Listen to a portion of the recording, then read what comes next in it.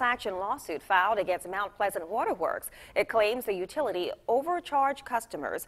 How much you pay for water is based on how much you use each month. The lawsuit claims the company charged customers for more water than they actually used. The suit also says Mount Pleasant Waterworks has a monopoly in the town. Mount Pleasant Waterworks responded to the lawsuit saying it has no basis.